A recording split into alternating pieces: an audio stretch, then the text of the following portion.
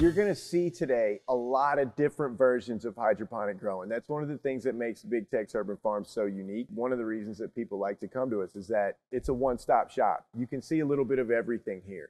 And we do that very intentionally because we want to show people that there's more than one way to skin a cat, right? Every situation is a little bit different. We've dealt with people who were doing rooftop gardens. They needed different setups. Deep water wasn't going to work for them. Gutter and slab wasn't going to work for them. But our nutrient film technique system was perfect for what they need. Grow racks were great for what they needed. There's greenhouse growing. And then on the other side, there's also totally controlled environment farms where they're using LED lights. So each situation is going to be a little bit different. And you need to look into all the different versions of growing and find out what's going to be best for your particular situation. Look at it as a car. If you're a landscaper, you're probably going to need a truck, probably going to need a heavy duty one that can tow a trailer, versus if you're a traveling salesperson, you might want a Chevy Geo, that gets really good gas mileage.